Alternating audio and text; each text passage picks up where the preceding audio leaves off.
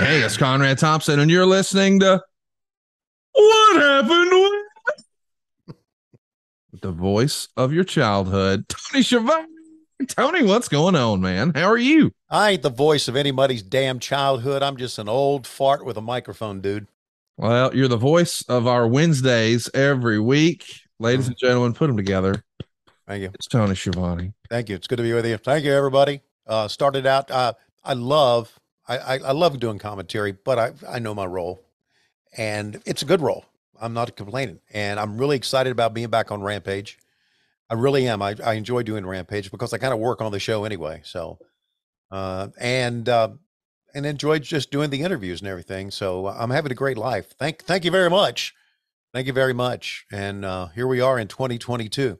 And who would have thunk it when 2016 started that I would be sitting here with you and back into the business. And I know it's stuff we've hashed over many, many times, but who would have fucking thunk it?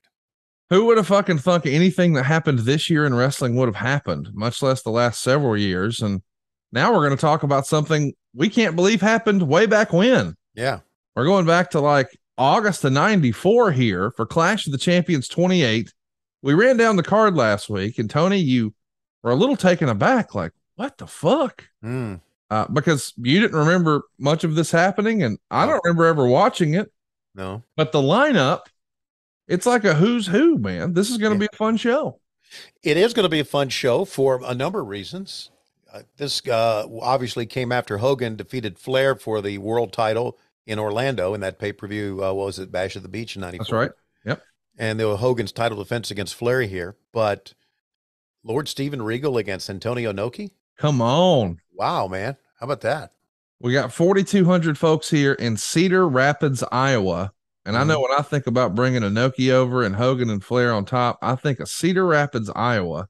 And there is a great line near the start of this program from Bobby the Brain Heenan. I can't wait for us to track. And what's interesting about this program is I tried to preview it, and somebody somewhere dropped the ball, because it starts with a big disclaimer from WWE's trying to explain, hey, man, we're going to play this in the most complete form possible. So we're going to go ahead and fire this up, and we almost join a match in progress, if you will, with the Nasty Boys making their way to the ring. But Bobby's got such a great line about Cedar Rapids. I just want to play it all the way through. Okay. And a couple of times here in between matches, we'll take a pause every now and again and shill some of our fine products brought to you here on What Happened When. Of course, we're coming to you live from the Blue Chew Studios, and you see Biggity Bug back there chilling the most. And I think this is the time where we usually have a special countdown, Tony. Yeah, it's a special countdown from Steph Chesney. And here it is, our countdown on What Happened When. You know it's all about your money! All this shit I ain't made! You know it's all about your money!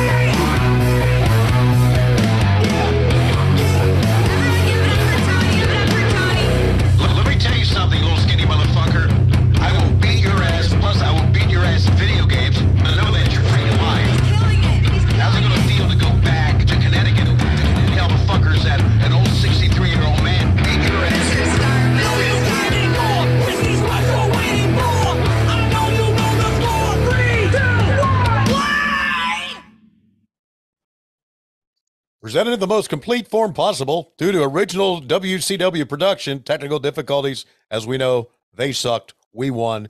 Sincerely, WWE. Well, the Sags did not make their way to the ring. Our thanks to Liberty recording artist Ricky Lynn Gregg with a rendition of the national anthem as the Clash of the Champions is off and running, and the Nasty Boys are making their way to the ring brain. And they are as nasty as ever. They were in the back area. They were kicking over cans, shoving people around. They spray painted half the building back there. They're as nasty as they come. Well, the Nasty Boys, certainly, as you can see, the fans here at Cedar Rapids, the 5-season center, Cedar Rapids, Iowa. I stopped today to buy a pack of gum. I gave the woman $1. She gave me back 11 pieces of corn. What does that tell you where we're at? It got all over me, Tony. 11 pieces of corn. I had to play it. I was like, dude, we're not missing that. We're playing that. I guess now that I listened back through, it makes sense. What they cut out here is someone singing the Star Spangled Banner or whatever. Maybe they didn't have permission or what have you, but yeah, I know. the Nasty Boys are always a favorite of mine. And here comes Pretty Wonderful. And I like both of these guys individually, but collectively with these sunglasses, they look like a couple of fucking goofs. Oh, what a time to be in WCW. 1994, on the cusp of something going very, very well. This also was just about the time. There you see the Blacktop Bully, right? Yeah. It's also a time that we were in transition between using Jesse Ventura and Bobby Heenan with me, because Ventura kind of fell out of favor with Eric Bischoff. Sleeping on the job. Also making a lot of money that Eric thought he was overpaid. Yep. And, you know, in the scheme of things, he probably was, but I didn't mind it. Well, let's also just not bury the lead. Hogan's coming in. Yeah, right. And there had been heat there for a long, long time. And I actually like the look of this. I like the way it's lit. I like the color scheme. The fans seem to be, it seems to be a full house, even if it's not. It looks pretty full. And I love the Nasty Boys, man. I know it's silly. I know it doesn't make any sense, but in this era, I just felt like they were the epitome of wrestling. The 80s and 90s, like, I know by the late 90s, it was maybe a passe act, but in the early to mid 90s, it fucking hit for me. Yeah. A story about Brian Knobbs as it relates to our recent Starrcast 5. When it's just a small story, but it's kind of funny. I'd sat down at my table, saw my name on it, sat down at the table, and Megan was helping me. Megan Nelson was helping me unload all the stuff. And I noticed on the table, as I'm looking at the table and look to my left, I notice it says Nasty Boys. And I don't know who was there working for you at that time. I turned to him and I said, can we move the Nasty Boys somewhere else? Because I don't need to sit here all day listening to Brian Knobbs. Right. Okay. And so we kind of looked around. I was walking the tables and he came to me and said, the Nasty Boys start at 4 when you're done. I went, thank God. So it's not that I don't like Brian, but he can be a little much, right? A lot much. Yeah. And then they came in while we were packing up, and I got to see both of them, and they were very, very, very nice. And obviously Knobbs has lost a lot of weight, and he's had a lot of health problems. Sags look pretty good. But I mean, they were the fucking Nasty Boys, buddy. They were, Brian Knobbs was something else, man. By the way, we also had Mr. Wonderful's son there, who brought a lot of his old fantastic robes and memorabilia, just keeping that legend of Mr. Wonderful going. Oh, okay. One of the real forgotten greats. I feel like if he would have been, in his prime a few more years before the injury and all that stuff, I think people would talk about him in a ravishing Rick Rude, Mr. Perfect way. Yeah. It feels like he just didn't get enough camera time during the quote unquote boom, if that makes sense. Because when you think about that outdoor stadium show he ran with Hogan, man, that was unbelievable. And of course, injuries are real and a part of the business, and it happened for him, but just a really criminally underrated talent. He had a big, big run with Hogan. Yeah. He really did. And he had one of the most memorable finishes ever. Yes. Was that cage where they both dropped about the same time. And the replay showed that Hogan's foot hit just a few minutes earlier, or seconds earlier, I should say. And I thought it was a good run. And Paul Orndorff was a part of my childhood, because he and Jimmy Snuka were NWA World Tag Team Champions back in the Mid-Atlantic Territory.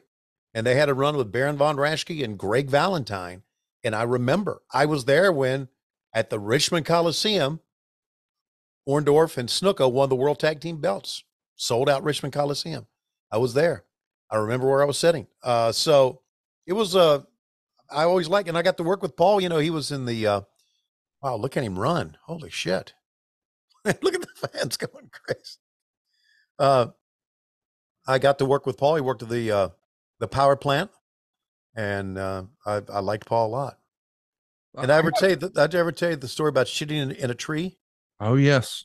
Yeah. A very early what happened when story. But you know what? Some of our listeners are just they fell in love with Tony Schiavone on Wednesday, so maybe they missed some of that pre-AEW stuff. Let's hear about shitting in a tree. All right, we were eating in Orlando. This is back when we were doing WCW in Disney, and we all had dinner. It was a bunch of us. No, he was there. Janie Engel was there.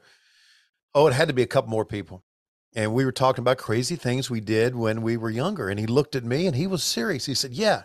He said, I bet you did this, didn't you? I said, what? He said, did you ever climb up a tree and take a shit just to see what it looked like falling out of a tree? And I went, no. No. Did you do that, you stupid son of a bitch? He went, yeah. Crazy things you do when you're a kid. Climbing a tree to shit and see it fall. No. What was that thing when we were kids? KISSING, you and so. Shitting in a tree. SHITTING. Yeah, there you go. Yeah, we're going to remix that one day. Paul Orndorff. Oh my God. But unfortunately, he really went downhill, and we got a glimpse of his final days, which was just terrible. But anyway, he was a great performer. Yeah. I liked him. Good guy. And I kind of think if he was born 5 years later, yeah, man, what could have been possible? And I believe because oddly enough, Nick Jackson came up to me the other day backstage, probably a couple of weeks ago. He did this and asked me about Orndorff's injury that apparently happened during Fall Brawl. And he said, do you remember the injury? And I said, yes, I do. And I tried to go back and look for it. And then we got busy on my phone. We were backstage. But he heard we had to kind of stop the match or something, or cart him off or something. It was in 2000, I think. He had a stink. Yes. Right? Yeah. Right. I think it was Fall Brawl 2000, which would have been the end of his career. Well, hell, less than a year later is the end of all of our careers. So freaking new. They're giving them some time in this early match. Yeah. And by the way, Meltzer had, well, as he always did and does, I guess, a lot to say about this one. Let me see if I can find our write-up about the Clash. It's interesting to see, where the business was, by the way, because in July of 93, pre-Hogan, right? So a year before Hogan's there, your average attendance at a WCW show, this is real, y'all, 655 fans. And a year later, it's 1,740 fans. Okay. That's still not huge, but No. Lord have mercy, 655. That's a freaking indie show. Yeah, I was thinking the same thing. That's like going to some sort of bingo hall in wrestling. They had more there. I'm not talking about ECW. I'm just talking about like a barn. Sure.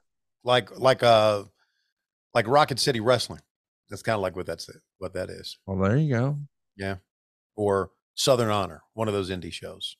Look at you knowing some indies. Yeah. Warriors of Wrestling, Staten Island. I kind of don't even know what's going on right now. You're just rattling off indies. Shit, man. I'm just I'm in with the business now. I'm in with the business.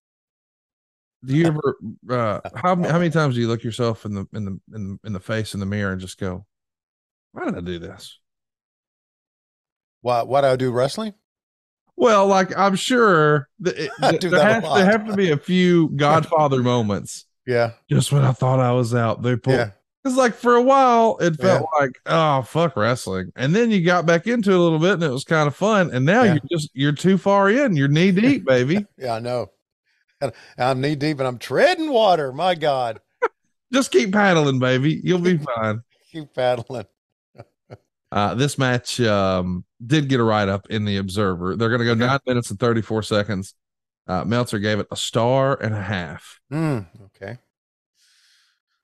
All right, 1.5 stars. Good crowd though. You mentioned how it was lit and everything. A great. This is probably around the time, isn't it around the time where the Blacktop Bully and Mike Graham and all of them got fired? I think that was the following March. Okay. It was uncensored, if you remember. Yeah. Let me mention with regards to Meltzer, he says that they had the building cut down to 6,000 seats. There were 3,400 paid with comps. There's 4,200 fans in the building. Looks good. $40,000 house. Meltzer says, while it's hard to sell a Clash since it's live on television for free, and Cedar Rapids isn't exactly a prime location to draw a monster house, that's still a weak turnout. Yeah. Especially for such a well-hyped match between two dominant names in the modern era. Right. Those who were there were rabid, so it came off as a good crowd for TV, but the days of the live gate for these big shows is secondary to how it looks at home for the viewer. And just to recap, we got Hogan and Flair in the main event here in 94, 1 month after they set all kinds of records. But at this point, I guess it's like, hey, we've seen it. Yeah. So what else is there? Or maybe it's not. But I know that it was the 7th highest rated cable television main event in modern pro wrestling. You had 4,126,000 households. Mm-hmm. It's the largest viewing audience for any WCW or NWA modern television program. So there you go. Right. There you go. Is right. And I didn't realize it, and I guess I should have realized it. Big pop for the Nasty Boys in the win. And, well, the Nasty Boys are baby faces. Believe that or not. Paul Orndorff could never be a babyface. No. No. I wish they'd won those tag titles. I absolutely love those tag titles. Wish I could get my hands on one, but your buddy Dan Lambert has it and won't let go. My buddy? Okay. I thought y'all were tight. I like Dan a lot. I like Dan a lot. I do. Nice. One of the nicest guys I've met. Straightforward, no bullshit. Yep. Good dude. A lot of nice guys in wrestling. Couple assholes. Yeah, buddy. Yeah, buddy. Well, you know what? I was talking to Lois about that, and I was thinking, because of my new job and everything, I said, you just got to deal with such, at times, you got to deal with such, a lot of bullshit and a lot of shitheads. And she said, you know what? It's that in every business. Yeah. And I thought it was pretty profound coming from a woman who hasn't worked in 40 years. There's that. Yeah. Listen to this too. Yeah, I'm going to tell you about it right now. Call the Hulk Hogan hotline, 1-900-737-HULK. It's got 8 incredible options, like Beat the Hulk, Hulk Trivia, and one of my great Hulk messages. There's always something new on the Hulk Hogan hotline. Call now, 1-900-737-HULK. Call costs $1.49 per minute. Kids get parents' permission. Charges will appear on the parents' phone bill. I wonder how that did. It did fucking terrible. I'm sure it did. It was around for a hiccup. Yeah. You're not selling rumor and innuendo. You're not catering to the smart fans. Yeah. And even the sell or one of my incredible Hulk messages. What the fuck is an incredible Hulk message? What do you think Mean Gene's shilling here? In World Championship Wrestling history, History. He's brand new too. heavyweight champion of the world, Hulk Hogan. God, he's the best, man. Greatest voice. Bring Q Hulk. Hey, Q Hulk. Come on, bring him out. That's what kind of would have been said backstage by that time. Give me a reaction shot. Boom. Oh my God. Arn Anderson under a play. Yeah. Just nailed Hogan with a crowbar in the knee. Nancy Kerrigan style, by God. That's right. That's 1994. Come on. Sure is. It sure is. Old Jeff Giuliani's around here somewhere. This derby out looking for a 0 bar. Eric Bischoff's out. It looks like Missy High was out. Who else is coming out here in the suit? Let's see. Trying to figure out who's around. But this was revealed as Brother Brudai, right? Eventually, yeah. Yeah. All right.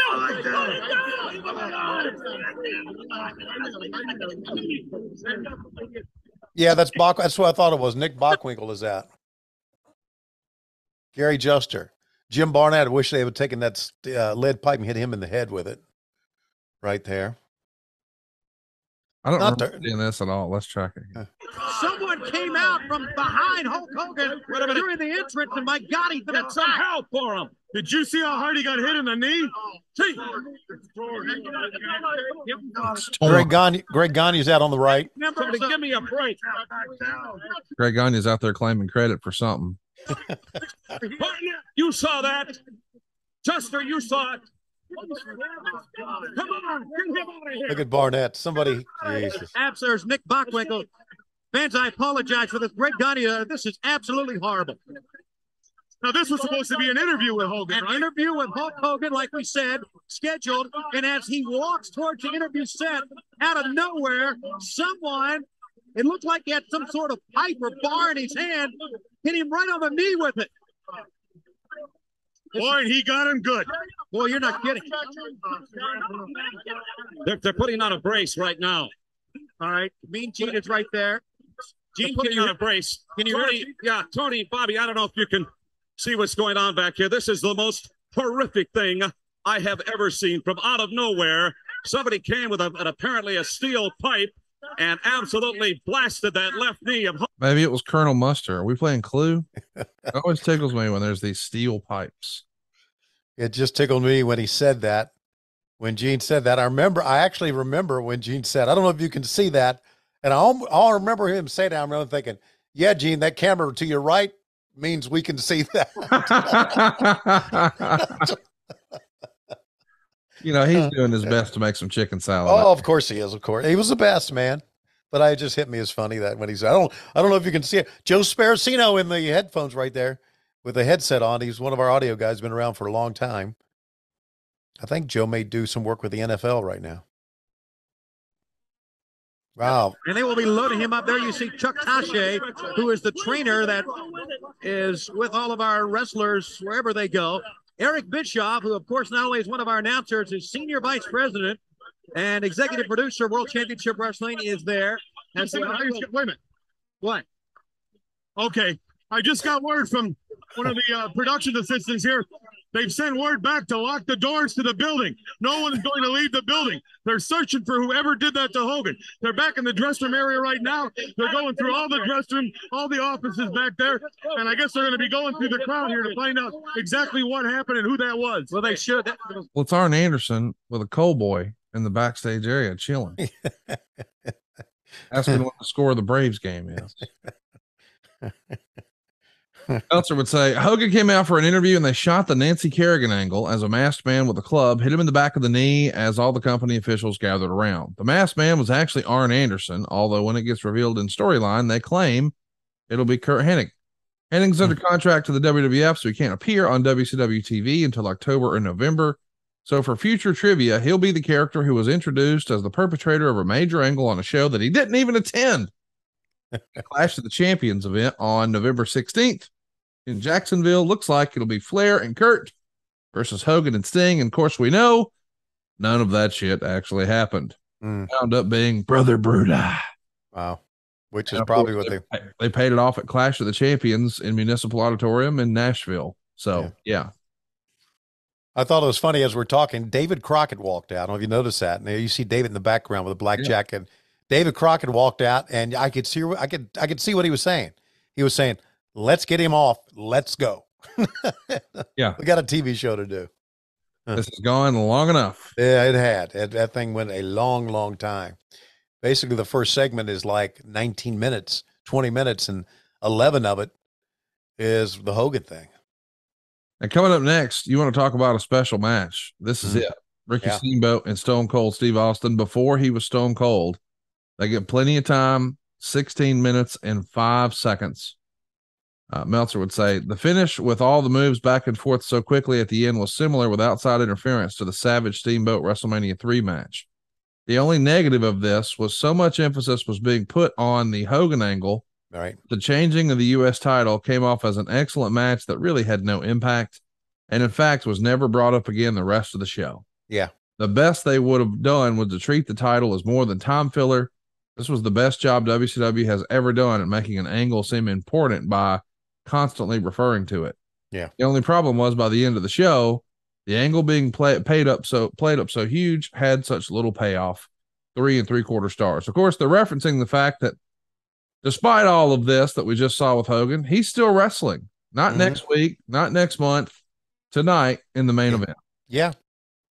And that was important, wasn't it, for us to sell that because we didn't want fans to say, oh, he got hurt. He's not going to wrestle. So we had to play it up that he was. Are we looking at one of the greatest baby faces ever? An absolute phenomenal wrestler. And it was a Yeah. little weird to me as we see Stone Cold coming out here rocking that US title belt. And look at this look, man, with the hair and the goatee. Yeah. He looked like a star even then. Yeah, man.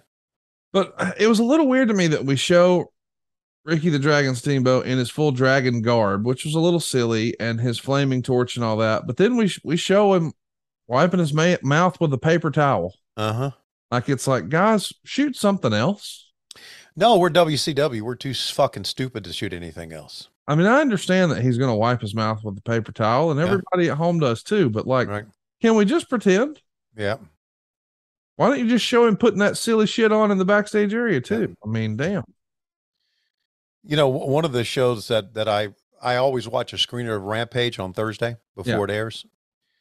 And it's happened a couple of times where somebody is going to talk, right? Somebody's going to walk out with a microphone, and you can hear them walk out going, "Is this thing on? Is this thing on? Hello, is this thing on?" And it'll be on the screener. And I'll tell the guys, I say, that makes us sound so fucking stupid. Yeah. Is this thing on? I say, would you cut that? Okay. And we cut it because, you know, it's not a live show, but yeah, some of those shots like that, like, is this thing on, make it sound so freaking dumb. Oh, Lord. I like that you get fired up and passionate about wrestling. I get fired up and passionate about a show looking good. I tell you that. No, I appreciate that. Yeah. I like it. Yeah. Because you're the guy who created Schiavone. And so now when you don't Schiavone it, it's like, look at this guy. Aaron and shit. Yeah. Coming up next, boys and girls, and don't you dare touch that dial. We got a Honky Tonk Man music video. Oh my God. Do we really? Yes, we do. This is before he fell out of favor with Eric Bischoff, I take it. This is before he got fired. Yes. Meltzer would say, real creative song. It was almost the same tune with just a few words changed from his entrance music with the WWF. Mm-hmm. Can you get into trouble for plagiarizing yourself? I continue to play the Hogan angle up with Dick Bockwinkel, whose name was misspelled on the graphic. No, of course. Saying that if Hogan can't defend the title, they'll just give the title to Flair. So lots of stuff happening here. And I got to tell you, man, so far, I know it's easy to poke fun. This is a pretty good show, dude. Of course it is. Yeah, we had some good things back there, you know. Tony Khan claims that his favorite era of WCW was pre-Hogan. Yeah, this one. Yeah. Yeah, from like 92, 3, and 4, those years. He talks about that with me a lot. Those are his favorite years.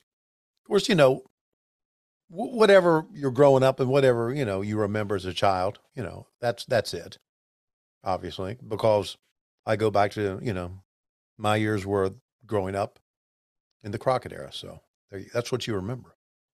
That's what brings you back. Somebody feel them seats there, please. Somebody feel them goddamn yeller seats. Hey, Ron Kirk, who became an Uber driver in Atlanta, smart guy talking to Bobby Heenan. Somebody feel them orange yeller seats right there. How do you know Ron Kirk became an Uber driver? Did you run into him? Yes, at a quick trip. Wow. I said, Ron, what the fuck you doing? He said, well, I'm just making a little extra money. And this was like, gosh, this was like maybe about 5 years ago, 6 years ago. When Uber was first popping off. Mm-hmm. Yeah. Isn't it crazy to think how quickly our world has changed, really? I mean, 10 years ago, people took taxis. Mm-hmm.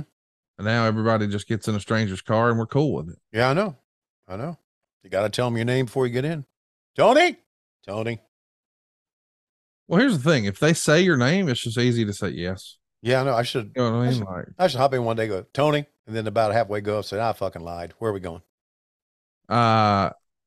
This show, I love you for that. This show and the Observer, you know, they always do thumbs up, thumbs down, thumbs in the middle. Mm-hmm. 30.6% thumbs up, 46.9% thumbs down. As we see a picture-in-picture here of the ambulance, like they're following the ambulance with a camera. So yeah, there you go. This is why I got a mostly thumbs down. Thumbs in the middle, 22.5. But this is the blow away best match on the show. It got 196 votes. Steamboat and Austin, which I guess makes sense. But here's what's fascinating about this to me. The readers of the Wrestling Observer thought the second best match was Ric Flair and Hulk Hogan. Hmm.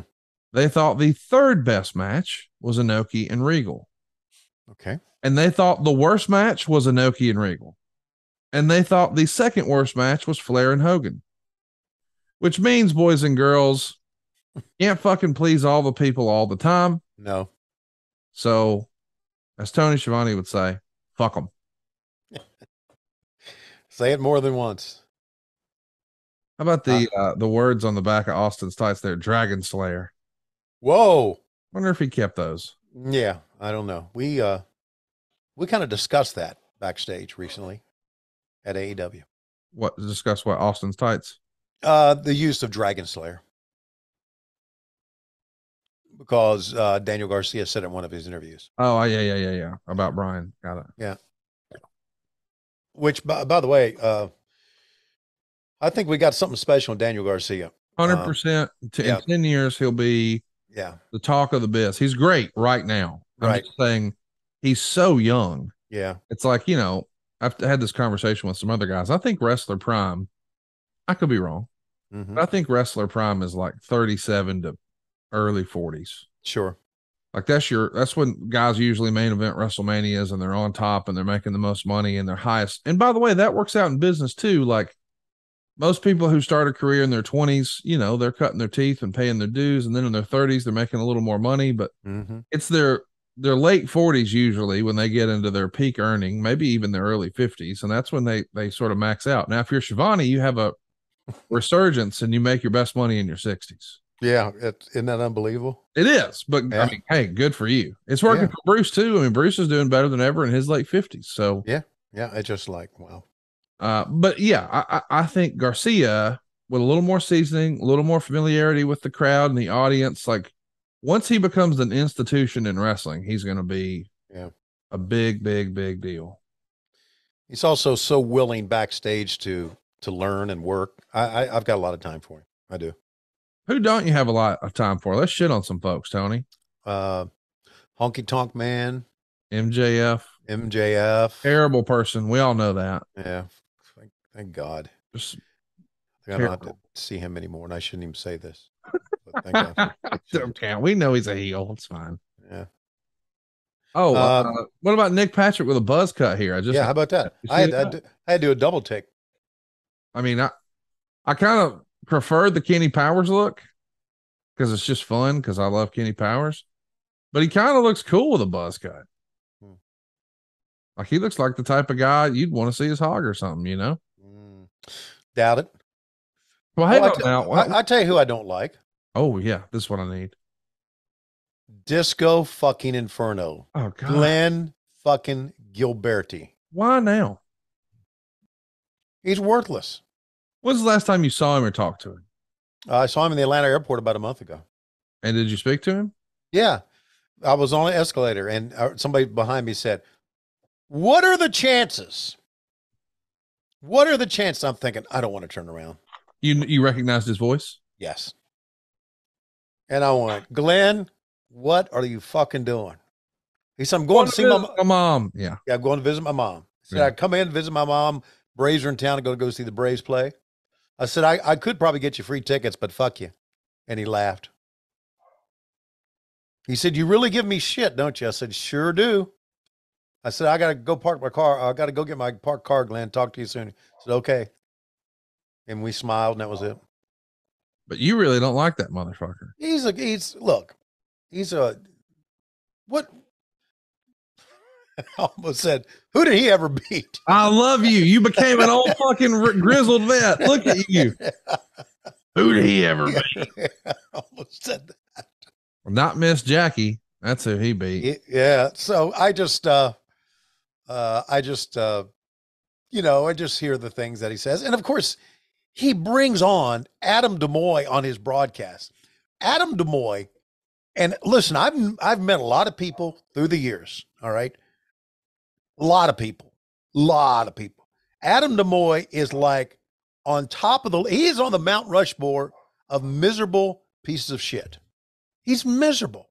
And they bring him on as a guest all the time. Why? Because I don't know. Are they out of content? Conan knows better. Yeah. I don't know. I just don't know. Well, I mean, here's the thing. I know that this Wait a annoys. minute. Yeah. Does Joe Feeney work on that broadcast, on that podcast? Yeah, he's like their producer, editor. Well, there it is. Joe Feeney is a knucklehead for bringing him on. Joe Feeney don't control none of that.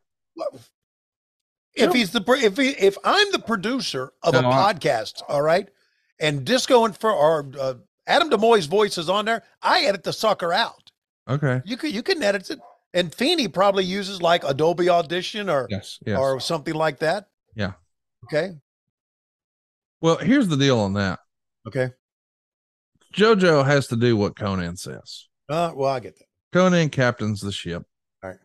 And by the way, I know you're going to hate this because everybody thinks it's a cop out when I say it about anybody, but fuck you guys. I'm from the South and this is how I roll. I treat people how they treat me. And if I see you being shitty or you are shitty to me or people around me, or I see it or hear it or understand it or whatever, then okay, I can form a shitty opinion of you. But try as I might, Disco's always been kind of cool to me.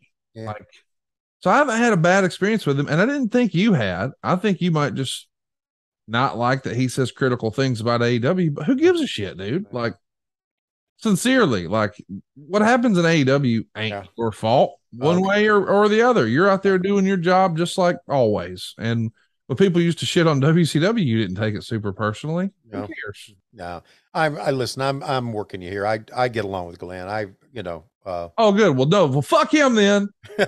Double fuck him, Glenn. I'm back with you now. I was thinking, damn, because there's a lot of people online, dude. This tribalism thing is real, and it's like either I know AEW or you hate it. There's no in between. And if like I said something complimentary of Raw last week because they had a little segment about the US title and they showed the history of the US title and all the guys who held it, and they had Tommaso Ciampa come out in Harley Race's Starrcade 83 robe. Oh, awesome. I was like, dude, this feels like old school wrestling. I love this. This is awesome.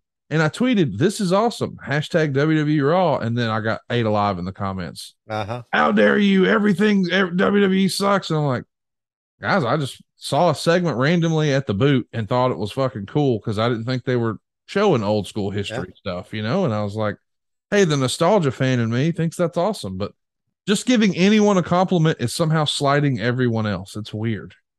Well, let me give you a comment from someone who works for AEW and works in the front office for AEW, as most of you know by now. Okay. WWE does not suck. Right. It doesn't. Right. It's one of the top entertainment entities in the world. Yes. It doesn't suck. Sometimes you don't like some of their matches. Sometimes you don't like some of our matches. I get it. You can't, but they don't suck. Right. Pro wrestling does not suck. If you like pro wrestling, you like us, you like them, you like independent, you like New Japan, you like all that shit. Yeah, you like the Impact, Joshi, blah, blah, blah. MLW, Joshi Pro. Yeah.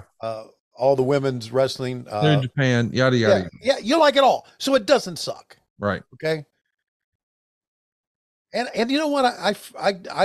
I know Tony came out with this, and sometimes I think sometimes it may be bots.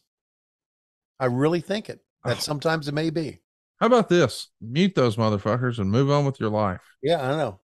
I love, William Regal has a great new podcast called Gentleman Villain, and it's really great if you're trying to be in the business. It just drops some knowledge on you. That's just he's something else. Grizzled veteran, successful person in the wrestling bit. Like, let's not forget, this guy's more than just a quote unquote TV character for AEW. He was, the most prolific WWE scout of the last 2 decades. And he says, Twitter ain't real. Like, realistically, how many people watch the show? 1 million? Right. How many negative tweets did you see? 7? Right. Who gives a shit? Right. Was your boss happy with your performance? Were the people who were paying you happy with your performance? That's what you should be paying attention to. That's what matters. None of the other bullshit. I know. Social media has been a detriment to the business. Well, it's just a society. It's a society. Yes, of course it has. Because they take on so you can take a positive tweet as confirmation of what you're doing is right, and maybe it's not. Right. Or you take a negative tweet that says you're doing shitty, and maybe you're not. Just move on from it. Move on from it.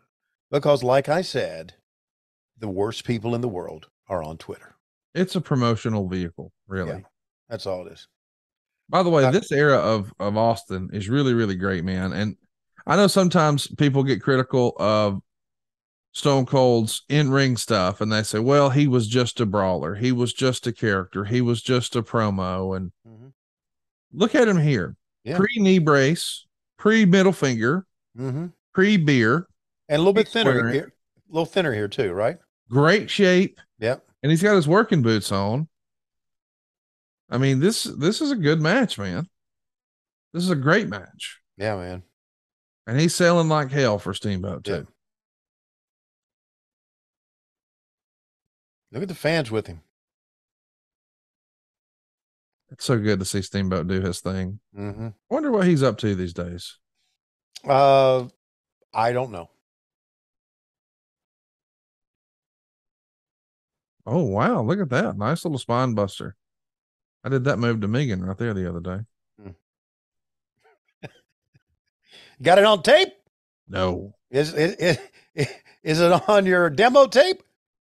No, I didn't do it at Bubba the Love Sponge's house. Okay. So we were good.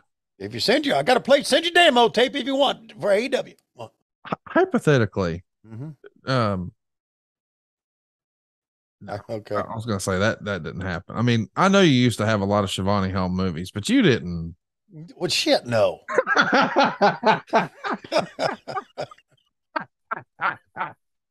Your response was shit, no. I will never forget. I wish it was my text message ringtone for you. Well, shit, no. I got to tell a true story. All right. Okay. You're gonna dig this, and I've told it many times. Okay, I've told it many times since last Tuesday when Lois had her surgery. All right, and she kind of gets pissed off at me for saying this. She don't listen. We're fine. Okay, yeah, it'll get back to her.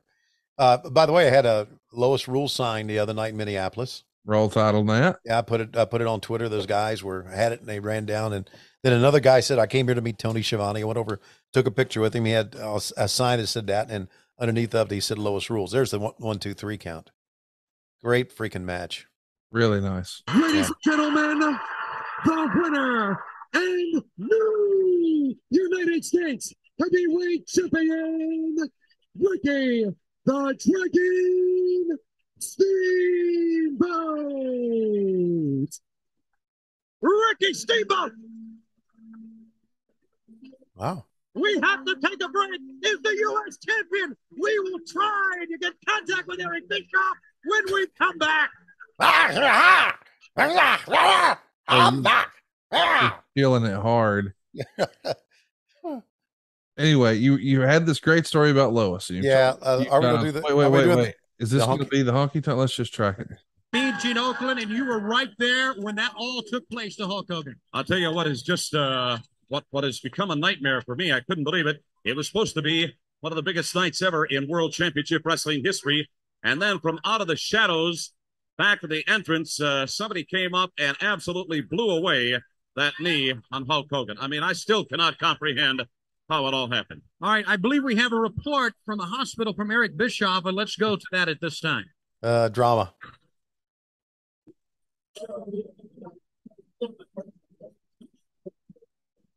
So just for context, so everybody knows, Brother Brudai is with Jimmy Hart in the back of the ambulance. Just so for continuity's sake, he was there, and now here's Bischoff. Look, I don't know a lot.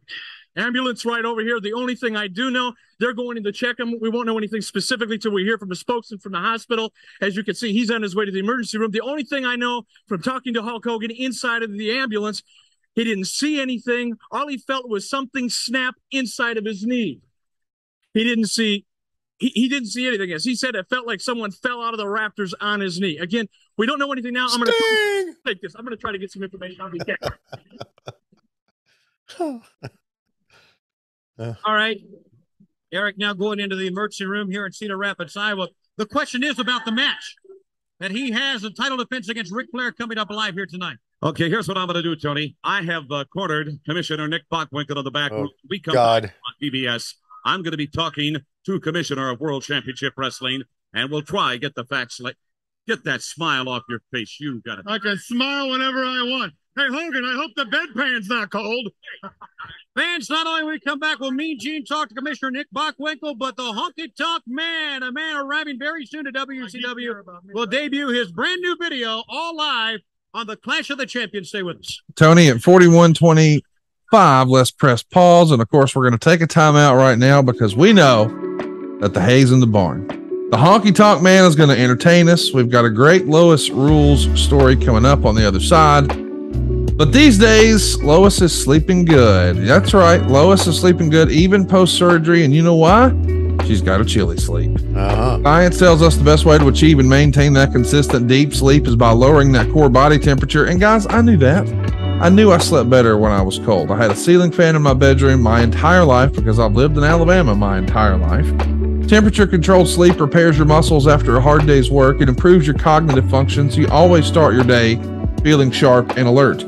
Chilly Sleep makes customizable climate-controlled sleep solutions that help you improve your entire well-being. I've got the Uller. They also make a cube sleep system. Either way, we're talking hydro-powered, temperature-controlled mattress toppers that fit over your existing mattress to provide you your ideal sleep temperature.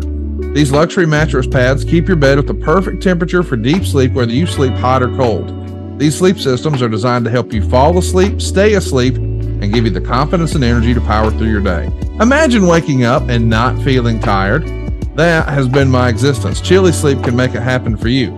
I can tell you without question, I sleep better with Chilly Sleep. I'm more productive with Chilly Sleep.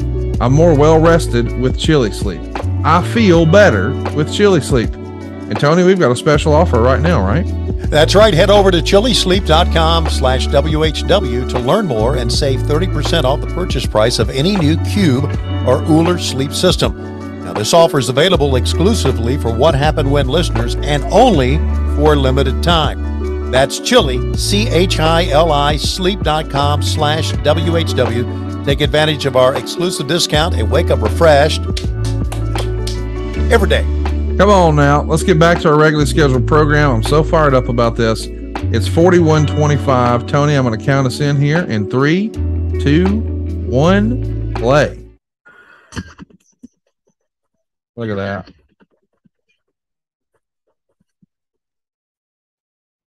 So they're going to break now with a little tease from the Honky Tonk Man. Back with you live at the Clash of the Champions from Cedar Rapids, Iowa. In just a few moments, Mean Gene will be talking to Commissioner Nick Bockwinkel.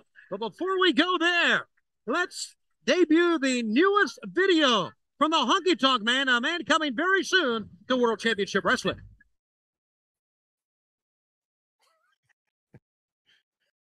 Who the hell's this?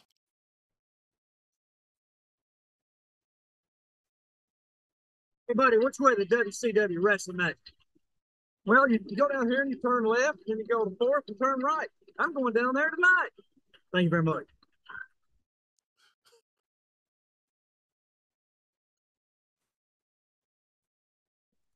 Is that who I thought it was?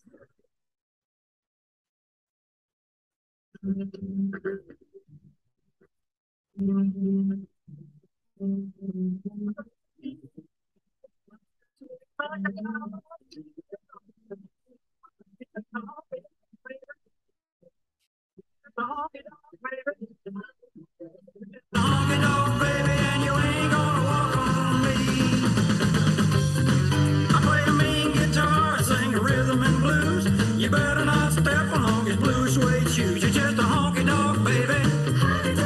You're just a honky dog, baby. You're just a honky dog, baby, and you ain't gonna walk on me.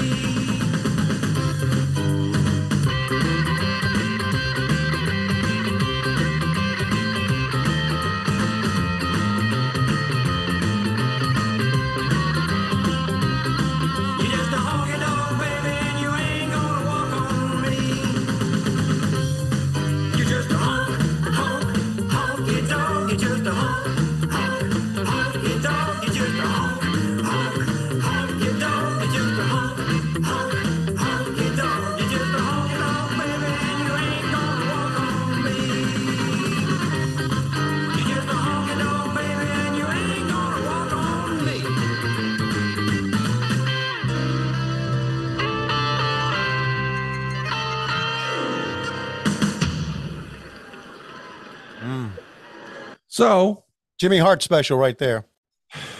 that happened. Yeah, buddy, and this is going to happen too. There's Nick Bockwinkel. Let's see if they misspell his name, and let's see what he's got to say here to me, Gene. We have a new U.S. champ. He's Ricky Steamboat. But also earlier on tonight, one of the most appalling things I have ever seen, Commissioner Nick Bockwinkel joining me at this time. First of all, have you heard anything definitive from the hospital regarding the condition of Hulk Hogan? At this point, we still don't know enough to make a statement. All right. That, I guess, poses a certain set of conditions here tonight. As you know, Hulk Hogan was to defend the WCW heavyweight title against the Nature Boy Ric Flair. If he is unable to defend, what will the status of that title be? Under the circumstances, under the contract, under the agreement, what it comes down to is simply this. This is live. This is right now. This man was supposed to step into the ring within an hour and 15 minutes from now, whatever the time would be. If the champion Hulk Hogan cannot step into the ring, as sad as I must say it is, he would have to relinquish and forfeit the title to the challenger. And that, as you can tell by the reaction of this crowd, would be a very unpopular decision, Mr. Bockwinkel. It would be an extremely unpopular decision, but right now we're trying to reach all of the board members of the WCW. We are desperately trying to see if we can come up with anything better than that. You know, Bockwinkel, I'm not so certain that Flair probably didn't order this hit on Hogan himself. We have no proof of any kind, of any circumstances, so we can only run with the rules that we've got staring right in front of us. All right, there you have it, Commissioner of World Championship Wrestling, Nick Bockwinkel. You heard what he had to say. Stay tuned. We're going to be back with more of the Clash of the Champions live here on TBS. Bockwinkel looked like he could teach you a little bit about reverse mortgages or term life insurance. Did he not? Yes. Yes, he had that very businessman / carny look about him. There's no way that we're getting out of this segment without talking about your opinion now of what we saw with that Honky Tonk Man music video. For 1994, it wasn't bad. Agree. We obviously couldn't center him up on a green screen to save our fucking ass. But it was, this is such a good promo. It's The View Never Changes. In front of the whole world.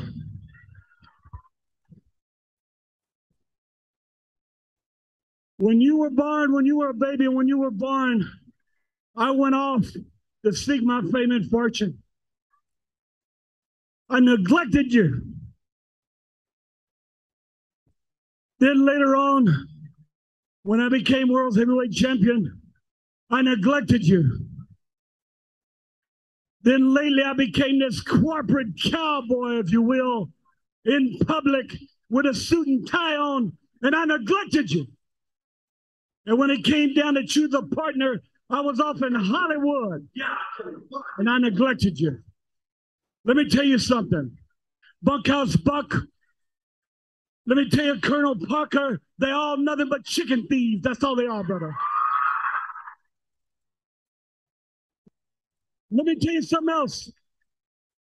Terry Funk is nothing but a low-life, watermelon thief, egg-sucking dog.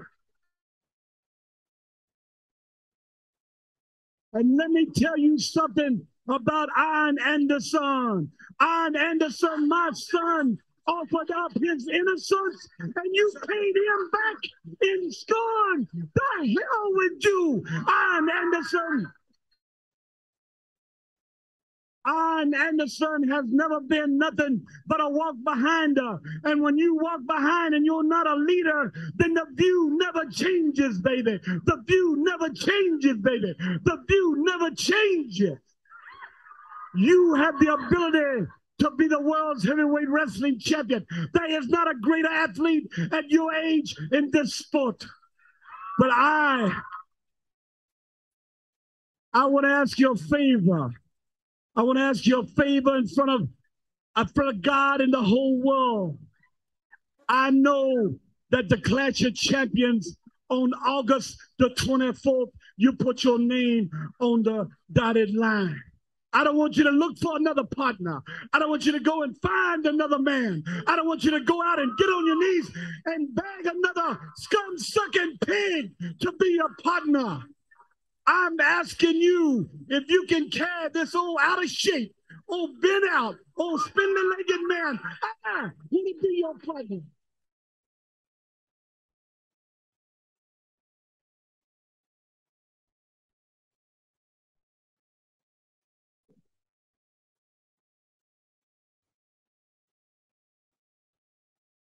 I don't need no handshake, because out there right now tonight, there's people with their brothers and their sisters and their wives. They are blood. The Kennedys were blood. The Earps were blood. The Rhodes are blood. I don't need a handshake. What I need now from you is just a hug and a kiss to seal the deal, baby.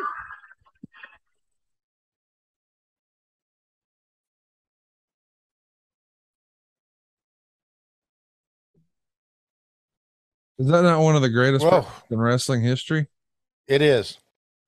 Dusty Rhodes, well, man, there's nobody like him. Yeah. That was done in Macon, Georgia, by the way. And I remember that day. I remember that view never changes. He said it 3 times. Yeah. Yeah.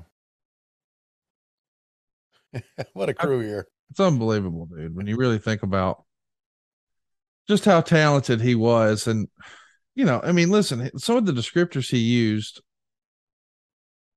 you know, he's a watermelon thief, he's a chicken thief, he's a walk behind her. Mm-hmm. But God, just, it felt real. Oh, yeah. It was fantastic. Yeah.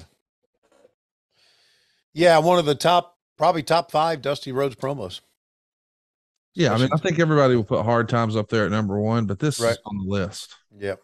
And you want to talk about classics, dude. You got Dustin and Dusty here against Bunkhouse Buck, the former Jimmy Golden, old school Southern wrestler, who is now inspired Mance Warner. He sure is. And Terry Funk, by God. Yeah. With Colonel Robert Parker in their corner. Listen, I know if you grew up as a WWF kid, maybe this doesn't have any value for you. But if you were a Southern wrestling fan, this is pretty fucking cool. Yeah. How crazy is it too that Dustin, I mean, think about how old this show is. This is 28 years old. Dustin's still doing it. And he does it well. Yeah. Dustin he's probably in better shape now. Yeah. Dustin has not had a bad match since he arrived in AEW. No, he won't. Yeah. He knows too much. He's too good. And boy, you want to talk about a hot start. Here we go. Yeah. How cool was Terry Funk, dude? He's still with us, but you know what I mean. Yeah. Oh, yeah.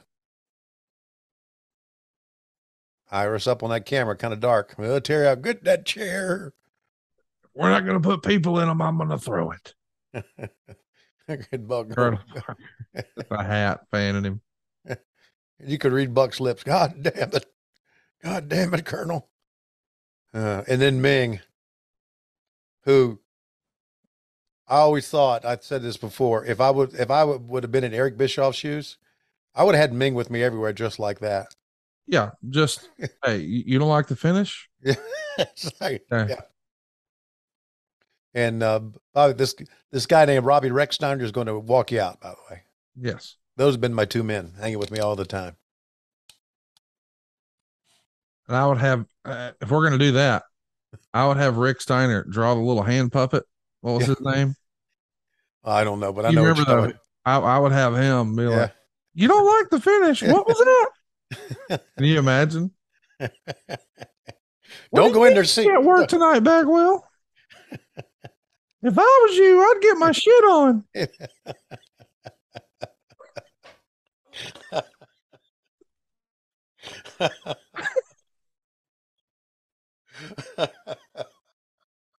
I got to use that term.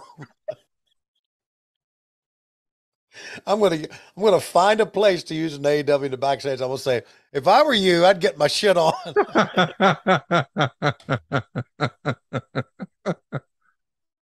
And you get it on now because we got a goddamn pre-tape to do. This week on Jeff Jarrett's podcast, we watched episode 5 of the TNA pay-per-views from July of 2002. Yeah. And that's the one where they had Puppet, the little person, masturbating in a trash can. Oh God, you and I watched that. But yeah, we got to what's Watch it with funny Jerry. is his dad, Jerry Jarrett, was upset with Jerry Lynn because he used goddamn in a promo. Oh, really? And that's the same episode where they had a little person beaten off in a trash can. Oh God. And they had a porn star come out in a wet t-shirt. And I'm like, I just can't imagine Mr. Jarrett. He had to be walking around the back thinking, I spent all my money on this. What are we doing? I'm going home. Oh, I'd like to thank you for telling me that, because I just love busting Jerry Lynn's chops, because Jerry Lynn is truly one of the nicest men ever. Absolutely. Yeah, truly one of the, Jerry Lynn in ECW just to me does not compute. Right. Because he's such a mild-mannered, nice guy. He is a genuinely nice person. Yes. And I bust his chops all the time about his age, because I'm older than him, and so I can get by with it. Oh, I can't wait to see him now. Yeah. Bunkhouse Buck and Dusty Rhodes doing their thing. Let's give you some recaps of where we are. He gave he being Steamboat, he being Meltzer, gave Steamboat in Austin 3 3/4 stars. This match here got 2.5 stars. Meltzer says Dusty wore blue jeans, a t-shirt, and jeans, so we were spared looking at him shirtless. Oh God. Well, why would you say that? Well, I don't know. Given the limitations going in, the focal point of the match was Dusty, but he can't move, can't work, can't sell, isn't allowed to bleed, and blows up just jogging his memory. You know what? This is just negative bullshit. I don't want to read anymore. Don't even read it. Let it, just fuck that. Good. Don't even read it. Oh, but I can tell you my lowest story. Yes, please do. Okay. I want to set this up by saying Lois's hair has turned gray, as it would. Mine has not as of yet. I'm getting gray around the fringes here. I got a gray beard. I color it, but I don't have gray hair. As a matter of fact, you could say for my age, I probably look pretty young.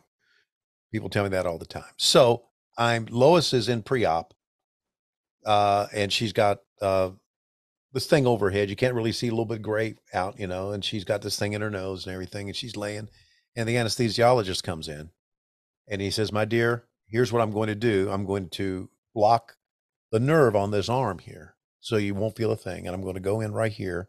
He explained it all to her, and he turns to me. Oh, here we go. And says, "Your mom is going to be fine." I knew it. I love it so much. And I looked at him and looked at her. And of course she was, she hadn't been put out yet and everything. And I looked at her and I said, "It's going to be okay, Mom." And she said, she told the anesthesiologist something. She didn't tell him to go fuck himself. Well, you don't do that to that guy. In that No, she was smart enough for that. So then she goes through the operation, and then she goes through recovery. And then they put her in a hospital room, and the nurse comes in, and I'm sitting there, and the nurse looks at me and says, "I understand you're her son." Oh God. And I went, "Yes, I am. Thank you very much." It was, in our marriage, it was a wonderful fucking day for me. It was a terrible day for her, because she got cut on, got her bicep cut through. I mean, they do some crazy shit, to put a new shoulder in. But for me, it was just a wonderful day. And how many of the kids have heard that story now? Every one of them. I got Lois home. Lois was home by like 9 o'clock. I think by 10 o'clock Eastern time, they'd all heard it. What a great story, dude. A mass text. Guess what? Yes. Yeah. Because she'll be, we've done this before in the store. She'll be bitching at me about something. Yeah. And there'll be like I don't know, somebody works in the store helping us. And I'll say, "My mom is always complaining to me. I'm not your mom." So I always say that. But man, they hit her twice with the hospital. It was wonderful. I love it so much. Yeah. Dude. Yeah.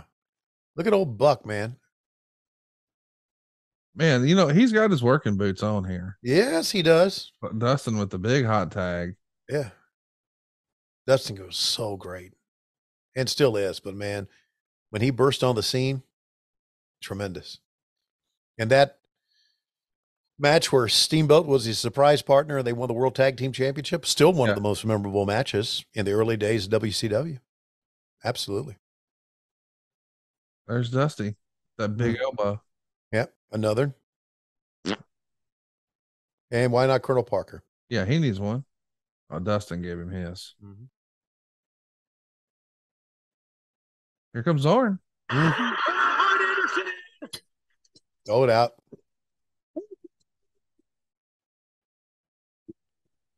And now they're going to get on Dusty because Dusty's got his back turned. Oh, here comes Ming. Is this where they break a chair over Ming's head?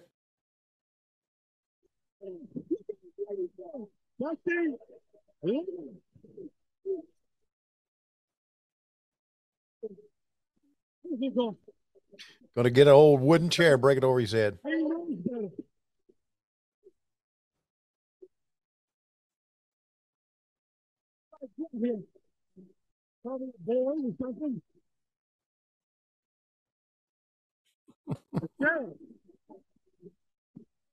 going to sit down and talk it over.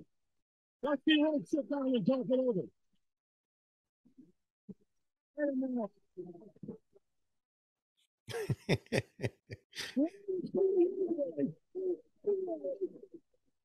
He broke the wooden chair over his head, didn't flinch, sunglasses stayed on. Yeah. Now the Tongan death grip, down goes Dusty. Yeah. Oh, man. That's like Big Bubba before him. Dusty loved those wooden chairs over somebody's head getting no sold. Yeah. I ain't mad at it. I ain't mad at it either, with the exception of here comes, who's that? Who the fuck is that? I should know who that is. Frankie Lancaster. Frankie Lancaster.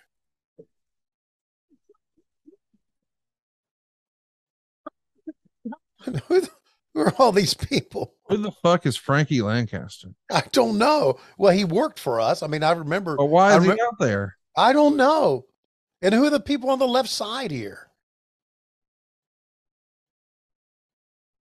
Whoever Dusty could wrangle together, I guess. Oh, there's Greg Gagne. He's got to get involved in there. Yeah. He probably created all this. This was his idea. Yeah. Yeah. He's in there looking for talent for his independent wrestling show. Yeah. That still pisses Eric off, by the way. Oh, I'm sure it does. It should. Whenever he thinks about it, he'll just get fired up all over. He should. It's like when I was told this, is like, no one would be that fucking dumb. Turns out. Yep. Oh, God. Hey, you know what? That was a pretty decent little segment there. I liked it, man. I did too. I liked it.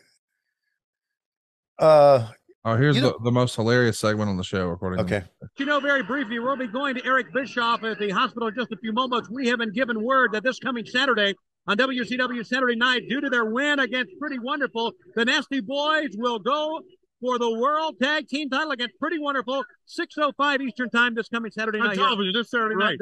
This Saturday night on TBS. Well, if anything, this Saturday is going to be like anything we've just seen here. They better get the SWAT team out. I mean, look at Dusty Rhodes came back to help his kid, and what happened? He's been carted out now. Ming was like a one-man gang. You're exactly right. The American Dream, Dusty Rhodes, helped out. Hopefully he will be okay. But earlier in the night, you just joined us, Hulk Hogan, WCW World Heavyweight Champion, with an attack on his knee. We've been following the story with Eric Bischoff, who files this report.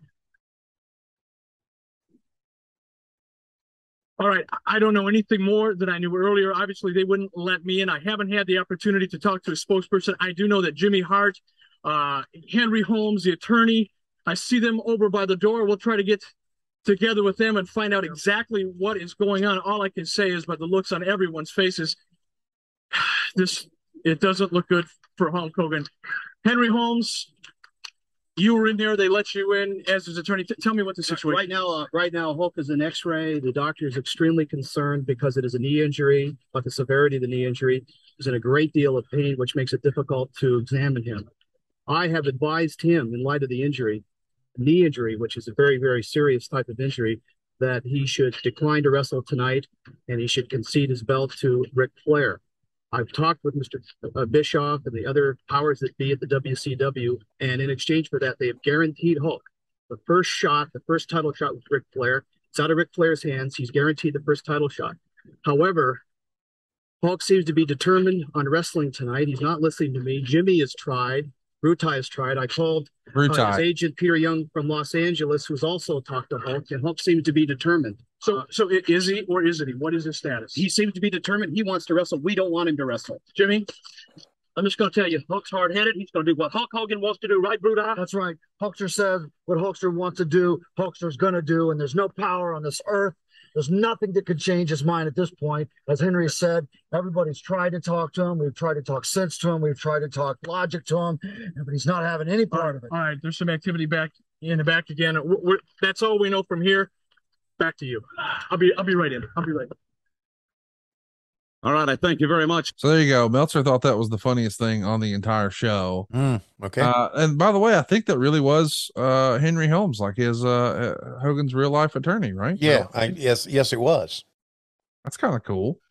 Also, I don't know if there was and there still is, because I get a couple of them in the mail. There was a card, a trading card of me circulating around that time, and it's still there. And that picture was shot with me and Heenan right there at ringside. That's where so if you see that trading card with me and Heenan's beside me, and I'm talking to the monitor, and Heenan's got his neck brace on. It was shot right there. If you've seen that trading card, look at Sherry. She's got Road Warrior paint on. What do you think Flair's saying right here? Yeah. Let's see. Mean Gene, let me tell you this right now. Okay, I got two things I want to tell you. Number one is I've got a blade on the end of this finger, and shut the fuck up. Don't tell anybody. Second thing is that I am going to eventually have 5 wives and a girlfriend, and I am going to bleed in my very last match. Now, you're worried about my pacemaker? You should be worried about my hard-on. That's right, because I bleed, I sweat, I pay the price. Woo! Because I'm the man. And I'll do that up until I'm 73 years old. Why? Because my son-in-law's going to throw me brass knucks and give me another payday. Woo! Because I am the nature boy. I did see you throwing the brass knucks, even though they missed it on camera. Yeah, it was a highly debated thing. I did not want to do it. I'm sure you didn't. I felt like, dude, this is going to look like I'm trying to put myself in there. I don't want to do it. Yeah. And Flair was like, no, you're gonna open the guardrail, you're gonna come through. I'm like, no, I'm not. Not doing any of that. Yeah. So then, eventually I was just like, Manny, can I just throw them to you? So you know what? I do not remember how I heard that you were going to do that. You didn't tell me that. Well, you told me not to tell you shit. Yeah, I did. That's what I'm saying. But I heard it. Yeah. I don't know where I heard it. And that's why when it happened, and of course I'm watching the monitor, right? When it happened, I'm thinking, oh, that's Conrad. I just knew. I don't know how I found that out. But lucky I did, because they missed the shot. And that's okay, because it all worked out. Well, they missed the shot because I didn't tell them. Okay. Because I didn't want to be on camera. I don't want to be a part of it. I know we have to have a reason to get them in there. I wanted Dillinger to do it. And Rick's like, he was a goddamn police officer. He can't have brass knuckles. I'm like, okay. That would have been good. That's what I said. We had a whole idea. I wanted Jeff to clobber Doug with a guitar at the horse photo op. And of course, Doug's like, oh, I got a guy named Sam who'll do it. Yeah, a big Sam. Yeah. Yeah. He was like, well, I ain't fucking doing it, but Sam will. And yeah. Anyway, we decided not to do any of that. And I just tossed them to Manny, and ta-da. Speaking of tossing too, you guys are really pushing this as the biggest. I mean, listen, I know we've been critical of it a little bit, but Hogan is the biggest star in wrestling. Yeah. Not just WCW, in wrestling. In this era, Bret Hart's the top guy on the other channel. Yokozuna, Lex Luger, they're all flirting with the top. Make no mistake, the most important brand name in all of professional wrestling is Hulk Hogan. And you guys have had a thread from the second segment on the show all the way to the end around him. And the result is it sets a rating record. So it's hard to be critical of something that works, and you guys Yeah. found a way to make it work here. Sure. Look, Heenan just going crazy, man. Heenan was. No, to Wrestle Flair, I'm sure. I don't believe it. I do not believe it. All right, believe it because my sources are usually correct, Bobby Heenan. Give me a break.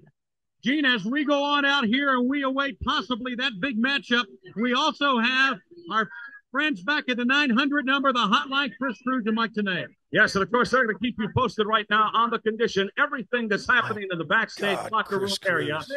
Yeah, can you believe it? Oh, God. He's Thank probably God. back there trying to get the show shut down. Yeah. Thank God Bunkhouse Buck covered him up there. I think if I had to guess, we're going to go to a commercial break here in a minute before we go to Inoki. Let's see what you're shilling here. It's on his way back to the five-season center in Cedar Rapids, Iowa. I can hear that. It is time to go back to the ring. Lord Steven Regal against Antonio Inoki. Ladies and gentlemen, the following contest, a special event. It is set for one fall. Introducing first, to be accompanied by his attendant, Sir William, from Blackpool, England, weighing 18 stone, 2 pounds. He is the world television champion, Lord Steven Regal. Dude, he's so young and so good. Mm. And I just realized, that we just saw a title change. We saw Hogan out earlier with the big gold belt. That's behind me over my head. We saw the title switch with Austin and Steamboat. That's over my shoulder. And so is Regal's belt here. Yeah. Exception of those damn WCW tags. I got to find that other one. Mm. You know what that WCW tag is? Not the 6-man. I gave up on that, I don't know, years ago. We got. But you know where that one is. Yeah. You know where it is. In your attic, I guess. No, it's in San Diego at Petco Park in the trophy case. No one's ever sent a picture. I'll get Excalibur to go get it for us. Put his mask on and walk in with it. That'd be fantastic. Meltzer would be critical of this as we see Inoki coming to the ring. Let's play the music here.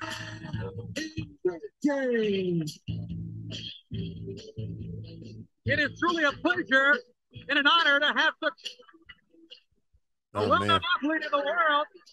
Is that the same song that y'all used for Ultimate Dragon later? It could have been. It could have been.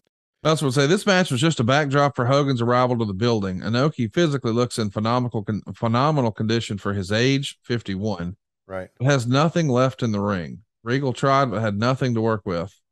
Koji Kanemoto was at ringside for the match, although not acknowledged on television. Inoki tried a hold a few times and finally got it on out of nowhere. Dud. Yeah. Right. So it got a dud rating, but look at him. He looks like a star. He looks like he's in fantastic shape too. So we have a AEW shameless plug for AEW Unrestricted podcast where we had one with Regal recently, and Regal and I were talking about the WCW days. We talked about this match, and he told this story that the Japanese contingent had rented out the entire upper floor of the hotel because he was in the Senate back then. He was a politician. Right. So he had a big contingent and they had the whole floor and they brought him up to talk about the match.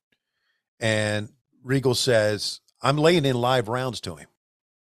And he knows this. And we talk about that. I'm going to lay in live rounds. And he said, I'm not going to pull any punches. And he said, that's the way Inoki liked it. And he said, but Inoki puts him out in a sleep or whatever to win the match. Yeah. Regal says, he really puts me out. Yeah. I actually do go out. And I told Inoki, he says, I want you to hook and put me out. And Regal says, I'm probably paying for stuff like that years later, stopping the blood supply to the brain. But what you're seeing here is Regal and Inoki knowing that this is going to be a shoot fight, so to speak. And at the end, Regal is really going to be choked out. So I thought it was very interesting to hear that story from Regal, years and years, decades after it happened. So fantastic. Yeah. Just good stuff. I had actually seen him tell that story. Yeah. Maybe I heard it. I don't know where, but maybe it was in his book. I just know it could have been. I knew that piece existed, that he really had Inoki choke him out. And by the way, he's in phenomenal condition here. This might actually be the best physically that Regal ever looked. Like, yeah. And Inoki, when they wanted Inoki to come and work on television, Regal was the one they wanted because Regal had spent time in Japan, and they trusted Regal and they liked him. And so, see all this grinding his face in, top wrist lock or whatever. It's fantastic stuff too. It is. And if Meltzer calling this a dud just tells me that Meltzer didn't know what the fuck he's talking about. He didn't. I mean, he's going to criticize Dusty being fat and body shaming Dusty, and then he calls this match a dud. Well, here's the thing. Like, if you saw the promo that Dusty did, yeah, and the way the crowd reacted to everything that happened to the match, Yeah, your takeaway was we were spared seeing Dusty shirtless. Yeah. Kind of missed the point on this one. Yeah, exactly. And So, I and like Dave, but I mean, come on. That's Yeah, he missed. I mean, just listen. He had a newsletter. Everybody, most people read it. Okay, but somebody get Inoki off our lap, please. Thank you, William. pretty remarkable that this match happened and that we got to see this. I mean, and what an honor I'm sure it was for Regal. I think Flair's last match in Japan was with Regal, and now he gets to say that he wrestled Inoki at a Clash of the Champions. Yeah. Of all places in Cedar Rapids. And it is a shame that it's seemingly just a backdrop for the story, but I understand we're trying to sell the story. And by the way, from a rating standpoint, it worked. And unfortunately, Inoki wasn't necessarily over with this audience. They didn't understand what they were seeing. Yeah. But man, it's a pretty big deal to have somebody of this caliber there. And as stupid as I am, I didn't know about this match, remember this match until we were kind of prepping for the show. And I went back and I looked, I went, oh my God, Regal wrestled Inoki. And that was before I did the podcast with him. So I do remember somebody had asked me, like maybe about 4 months ago, I guess on social media, did you ever call an Antonio Inoki match? And I went, no. Well, I did, but I didn't remember it. The only thing I remember is Inoki doing a run-in in the Japan, the WCW Japan Super Show at the Egg Dome. There you see the Hulkster dressing room area. He has arrived. He is in his dressing room area. The Hulkster.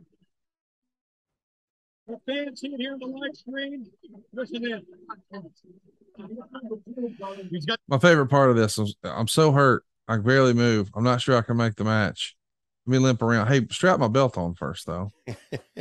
Well, he's going to be a champ. You know, it's a good story. Oh, for sure. It is a good story. And I'm digging this fucking match, kids. Well, because listen, they're not doing a bunch of high spots. They're trading a bunch of holds, and oh, this might be it. choke. Oh, Jesus. Oh, here comes bad news. Well, Commissioner Nick Buckley was making his way here. Yes, this guy with time it is. He tells you how to build a wall. What could this be now? They're going to put the bite on me. How crazy was it they got Inoki for Dark Side of the Ring? Huh. In hindsight, that's a pretty big deal. Yeah. He hasn't aged well. Well, he's 182 years old. Every bit. I mean, I just feel like legitimately right now he's 79. Yeah. What a legend. I mean, when he walked to the ring and came to the ring and did that thing, I never will forget it at the Egg Dome. The fans were just eating out of his hand. Yeah.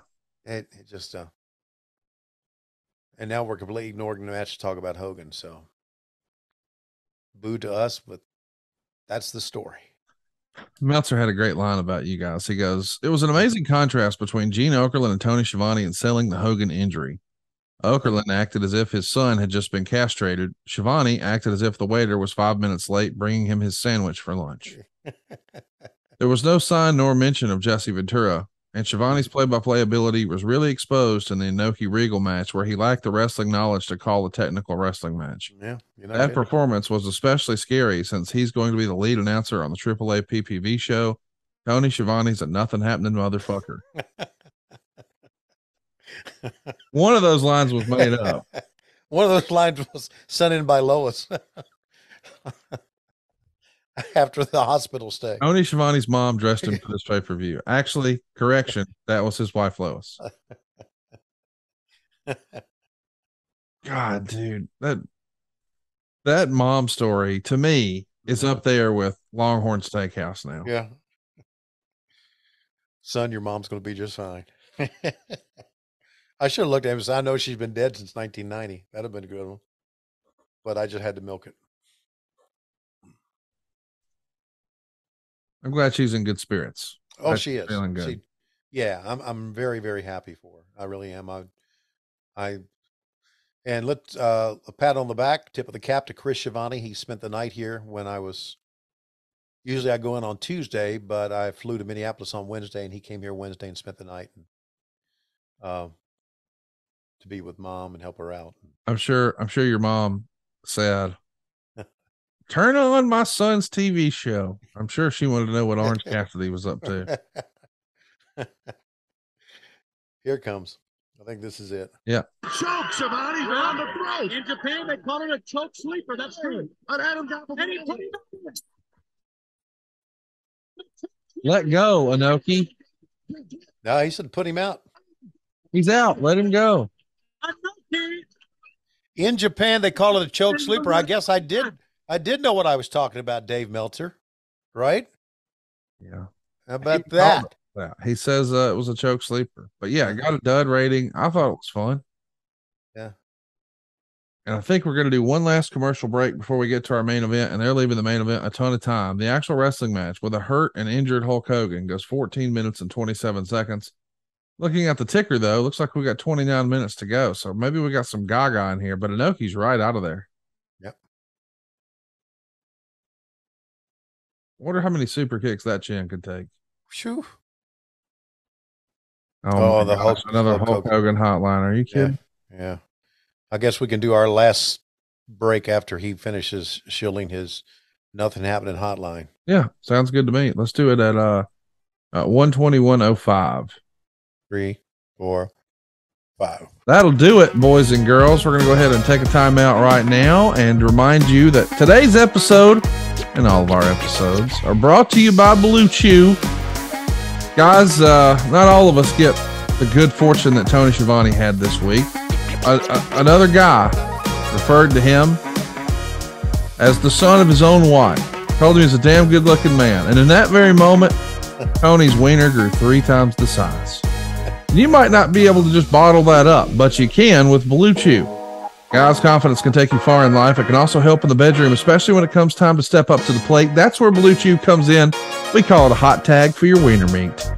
Blue Chew is a unique online service. It's got the same active ingredients as Viagra and Cialis, but in chewable form at a fraction of the cost. You can take them anytime, so plan ahead or be ready whenever an opportunity arises. But the process is simple.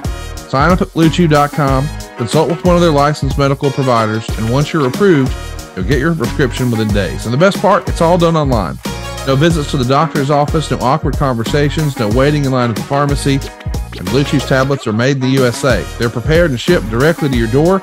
So not only is it cheaper, it's also more private because it shows up in a discreet package. But there'll be nothing discreet about your privates or your package. Imagine like, Tony, you ever see one of those balloon animal artists? Yes, I have. Yeah. So there's Squeak, your squeak, before. squeak, squeak, squeak. Oop. You just got that little floppy dude just floating around, and then bam, full mass Jones. That's what you can expect with Blue Chew. And I think we've got a way for folks to try it for free, right, Tom? If you could benefit from extra confidence, Conrad, when it comes time to perform, Blue Chew can help. And our special offer is for our listeners only. Try Blue Chew free. That's free. When you use our promo code WHW at checkout, just pay $5 shipping. That's BlueChew.com, promo code WHW to receive your first month free. Visit BlueChew.com for more details and important safety information. And we thank Blue Chew for sponsoring What Happened When. And Tony's wiener, whenever that doctor isn't around to compliment his age. So here we go. I'm at 121.05 in 3, 2, 1, play. Phone number no longer active. It's a shame. You could call it right now and see what's on there. Yeah. What do you think would be on there right now? Probably one of Hulk Hogan's great messages. Can you imagine a lamer way to sell it? Don't you want to hear Hulk Hogan's great messages? By the way, over the weekend, or I guess maybe not, this past Friday night, Okay. we got to see the big hoss of AEW now these days, the new kid on town, Parker. That's a big fella. He is a big fella. He's a big fella. He's got a good attitude, trying hard. I think, and I think I'm not the only one. It's getting Bryan Danielson, getting John Moxley, getting CM Punk, getting Adam Cole. Those are all great gets, but you got to grow your own. Yeah. And I know Parker was in NXT for a time. A hiccup. Yeah. But you still have to grow your own talent. You do. So I think somebody like Parker, I really like Ari Daivari. I know he was in NXT as well. I like those guys, and I just hope that we do right by them. We train them right. We got some pretty good trainers behind the scenes. Hell, we've got William Regal. We got Ace Steel. We got some great trainers. We got QT Marshall. We got Dustin Runnels. We got great trainers. We really do. So I hope it helps out. Hope it helps out.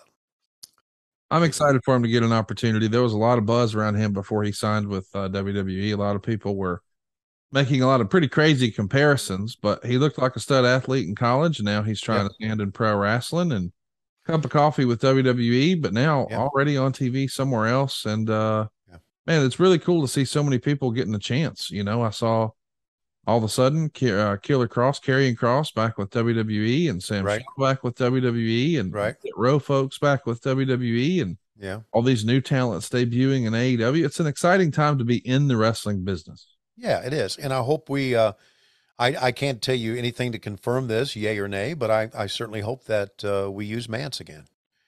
And give him some time, because as we know, Mance is one of our favorites and a good guy. I like it when good guys can get a chance.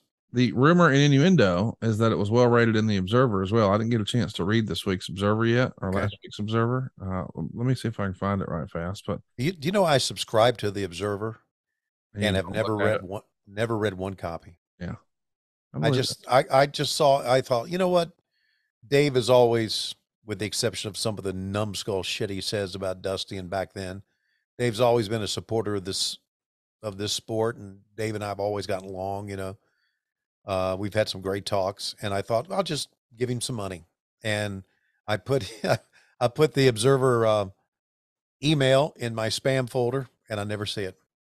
But I pay him. Just donating to sports. Yes, donating to the cause.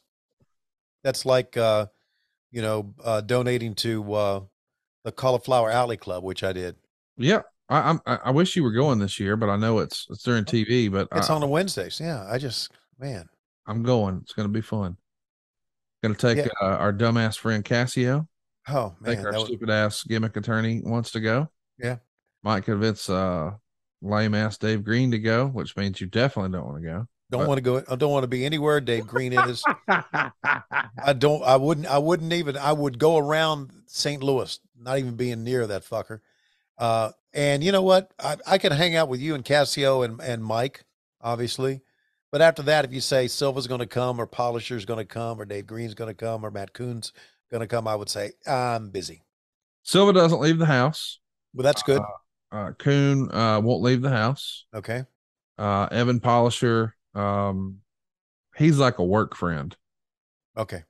And I mean, I think Dawkins is going to go just to see if he can sell some trademarks to Old Timer. Whereas Cassio just wants to fucking, have fun in Las Vegas like a normal human being. Yeah, right. As we see the incredible comeback here, once again, Brother Brudai standing right beside Hulk Hogan, shoulder to shoulder with him.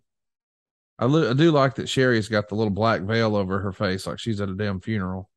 And she's got the Road Warrior face paint on. Yeah, she used to paint up in a big way. Yeah. And by the way, the write up for our man Mance went like this. Moxley beat Mance Warner in a non-title match in 11:37. I went 4 stars for this one as the crowd loved this match. It was all action and a great brawl. Warner has always been a good promo, and the crowd reacted to Warner like he was a star. Both suplexed the other on a chair. The one Moxley took looked like it hurt really bad as his back wasn't dropped on the seat but on the high edge. Both bled. Moxley won with a pile driver, stomps, and a choke, and Warner passed out and it was stopped. But hey, 4 stars in his first match on TV, live against the champ. Yep. Way to go, baby. Pulling for you. Yeah, me too. Me too. So there he goes, buddy, attacking Ric Flair, and the match is on. So how much we got left in the show? We got 22 minutes left in the show. Yep. And they're going to go like, as I said, 15 minutes once the bell rings. So I guess we got a little post-match Jones here. Yeah, I guess.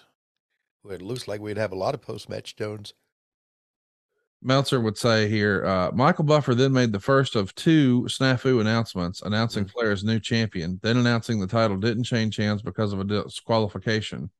The masked man, who was so obviously Arn Anderson that fans at ringside were chanting his name, attacked Hogan, and they worked over his knee and put on a figure 4 before Sting, who, as the storyline goes, chartered a flight at the last minute, made the save. 3.5 stars. Sting! It's Sting. There's a t-shirt out. AEW's got a t-shirt out said with a scorpion and it says, "It's Sting." They gave me one. Well, that's your payoff. That's my payoff. That's cool. And I had to ask for it for like 3 weeks. I want to mention this is around the same era, what we're talking about here. Let me look this up. Clash of the Champions 20. Carry the one. So this is the day after.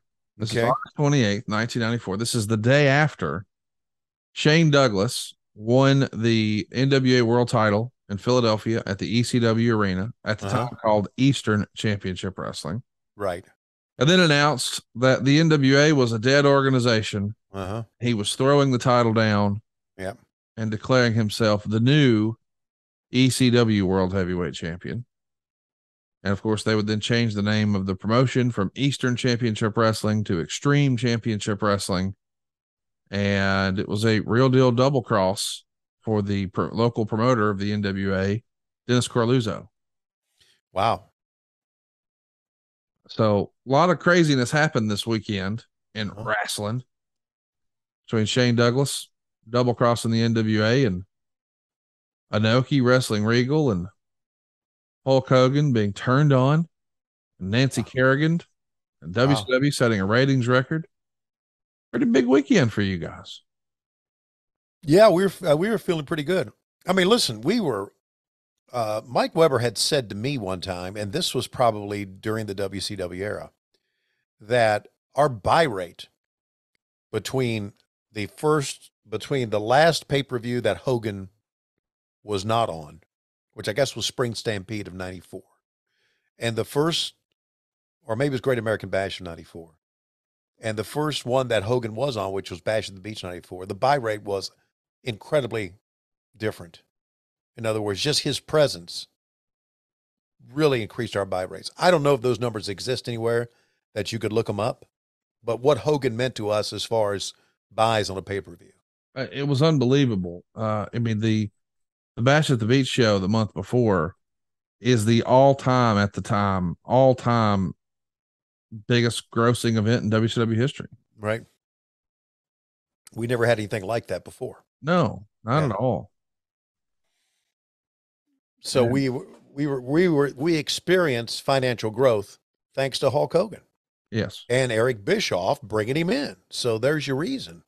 And you can, I know the NWO had a lot to do with that. I get it. But still, Hogan's arrival changed our fortunes. Let's run through it real fast. Okay. So you have a scale and scope of the numbers. Okay. Starrcade 87, where it was sabotaged. 20,000 buys. 20,000. Okay. Bunkhouse Stampede, 200,000. Great American Bash 88, 190. Starrcade 88, 150. Chi-Town Rumble, 130. Wrestle War, 120. Great American Bash 140, Halloween Havoc 175. This trend continues. Great American Bash 90, where Sting won it, pops up to 200. Okay. But by Halloween Havoc 91, we're back down to 120,000. Wrestle War 92, which people loved with that awesome War Games, only did 105,000. That's number of buys, right? We're talking Yes. about. Okay. Beach Blast 92, 70,000. Great American Bash 92, 70,000. This trend continues, and then even like Starrcade 93, 115,000. Bash at the Beach is 2 pay-per-views later, 225,000. The biggest of all time. Yeah, doubled it up. And then they did it again at Halloween Havoc. Hogan versus Flair in a steel cage for retirement, 210,000. Yeah. And you wouldn't crest 200,000 again until Super Brawl 6, which would have been Hogan Vader. Uncensored 96, where it was Hogan and Savage versus every heel that ever wrestled. In that cage? Yep, to 250,000. Whoa. Bash at the Beach 96, where Hogan turned heel, 250,000. Halloween Havoc 96, 250,000. Starrcade 96, right? Hogan, Piper, Municipal Auditorium, 345,000. Jesus Christ. Halloween Havoc 97, 405,000. And Oh then my God. Hogan Sting, right? Starrcade 97, 700,000. Oh my God. It's easy for a lot of people to say Hulk Hogan this, Hulk Hogan that. Fuck directly off. Exactly. Fuck directly off. Hulk Hogan was a draw. Yeah. You can say he wasn't a good wrestler. He played politics. He held people down. He didn't hold revenues down. Sure did. And anyone who says differently doesn't really understand the business, and they're too far in the bubble. Yeah. Because I get it. Listen, we all have our favorites. Jay, you and I just before we clicked record talked about what a great human being Jay Lethal is. How much we love Jay Lethal. And I could get maybe somebody listening to this is like, well, I don't like him. Okay. You probably don't know him. Right. And sometimes when you get to know somebody, your views get skewed. And I think that's probably why Meltzer was shitting on Dusty, right? He had some poor interaction with Dusty and decided he didn't like Dusty, and it came through. And I get that. Yeah. But to say, well, Hogan was a net negative. No, what? Where? How? Illogical. We go from Starrcade 87 to 20,000 buys, which was the sabotage of Starrcade. Yes. To 700,000 plus 700 plus thousand buys. 10 years later. 10 years later. And what was the difference? That old lady's whacking Flair. Did you see that? She reached for Flair the cane, and Hogan told her to stop. I think she was reaching for Hogan. Was she? I don't know. Maybe. Oh, that's pretty. She was an old lady who cheered the heels. Maybe she rode Space Mountain 20 years earlier. Well, knowing him, you never know. I cannot wait to tell Ric Flair the story of Lois and Mom. He's going to think that's the greatest story he's ever heard. It is a great story. It is one that's going to live in the Schiavone annals forever. Look at Jackie Crockett get right up in there with the camera, man. One of the all-time greats. And by the way, I know it's over now, so I'm not trying to shill it. But for Ric Flair's last match, we did that little docu-series, and we got to interview Jackie Crockett. Yeah. And I just loved his little thing that we posted on social where it was well wishes. And he goes, hope you enjoy your last match, and I hope it goes well, and I'll be pulling for you and hope to see you again soon. Yeah. Piss on the rest of them. I just thought I don't even know Jackie Crockett, but that feels like a Jackie Crockett thing to say. Piss on the rest of them. When they shot Jackie for the documentary. Yeah. Were you there? I was not. God, you should have asked him about some. I know he's got my wrestling posters. I know he does. Well, he's got a bunch of stuff. I'll tell you what off air, but we hooked him up with some folks who are going to help move some of that stuff. There's a handful of things I'd be interested in if I knew he had it, but I don't know that he does. But the stuff I heard he had wasn't anything I would really collect. Well, I'll only say that about my wrestling posters was I brought them in when I started working there. Yeah. Because I was such a fan, and every time we would go to Greensboro or Richmond or Roanoke, and even some of the spot shows, I would find one of those, cardboard wrestling posters that were either green or pink and with black type on them. And I had a stack of them about, if you're watching on video, about that thick of them. And I put them in this cardboard thing. And when I left for the WWE, I forgot to bring them when I left Jim Crockett Promotions. And I'm sure, I don't, they could have been thrown away, but I have a feeling if Jackie collected some stuff, he's got those. So those were part of my past too. I would love to see those. I really don't have anything in my house here that, has wrestling. You obviously have a lot of wrestling memorabilia. I have none. Well, I guess we should mention this. I'm selling the Conradison. Oh, really? And I'm moving to the lake. You are? Yeah. And so I don't really have a spot for all my shit here. Oh, well, just build another room onto the lake house, dude. Well, the thing is, it's kind of like, what am I doing with all this shit? So part of me wants to hang on to certain pieces. Well, all of me wants to hang on to certain pieces.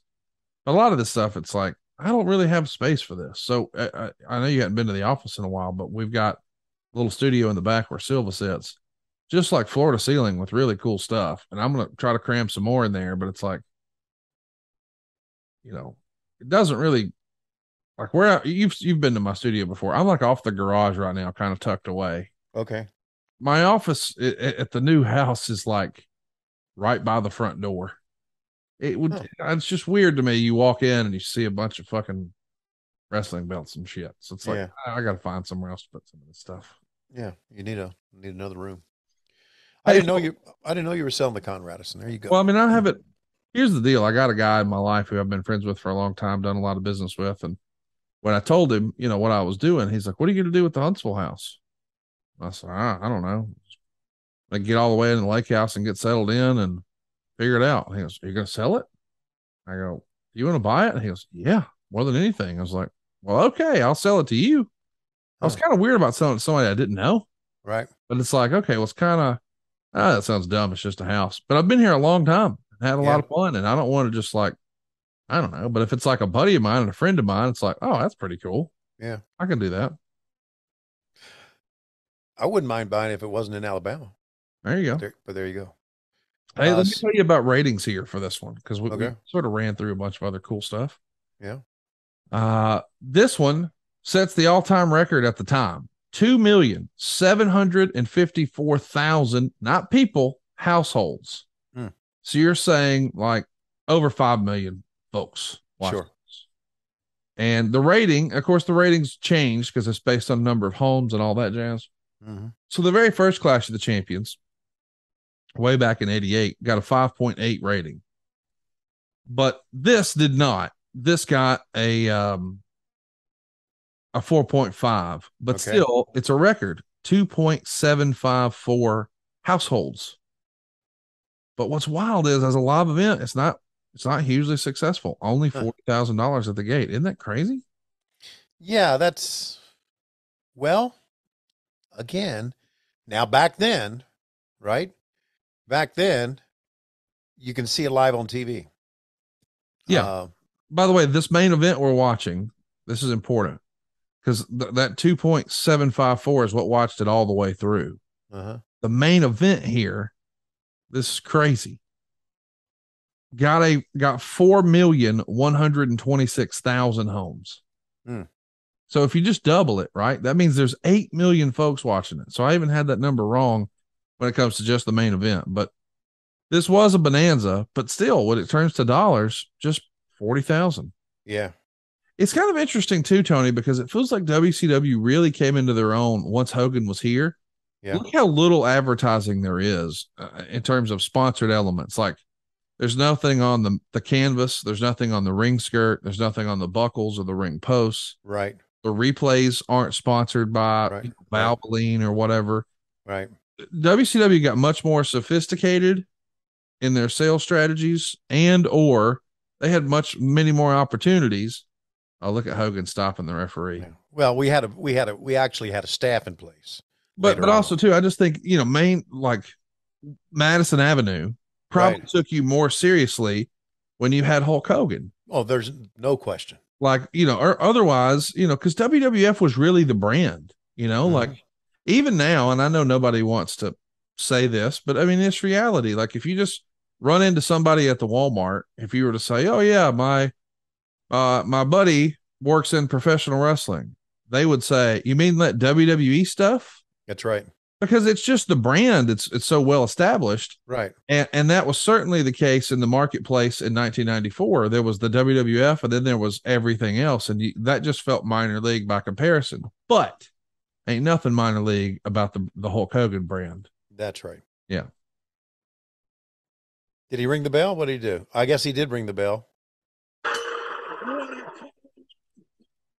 Hogan wins by disqualification. Or what did Flair win by disqualification? I don't get it. The winner is Nature Boy Ric Flair, but Hogan will retain the title. The winner once again, heavyweight champion of the world. He called him heavyweight champion of the world there, didn't he? And you're trying to cover it up. Yeah.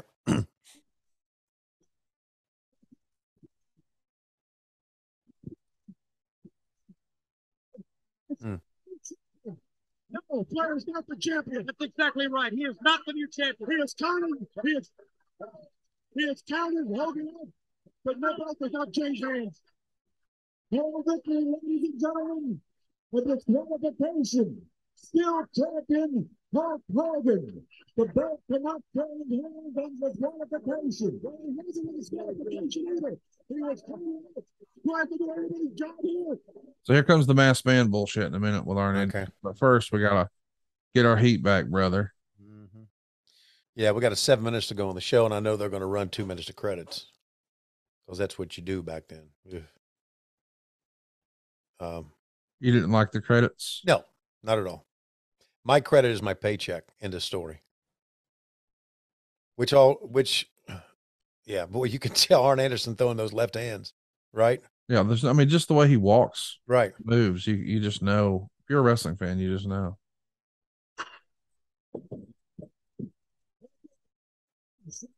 You know, you watch some of those shows on Netflix now, yeah, and Hulu, yeah, they have literally 7 minutes of credits. Why do you watch 7 minutes of credits? I don't. The reason I know is that I'm watching the timeline, and it'll say like the show's 38 minutes, but the show will end at like 30. And I'll go, I thought the show was 38 minutes. Oh, here's Sting. Yeah, I kind of thought it was Ronnie Garvin at first. With that buzz cut and no paint. Right. That's right. And he's got flannel on because he's proud to be an American. Right. How about Sting in cowboy boots and flannel? Wow. I kind of didn't think Sting was that kind of guy.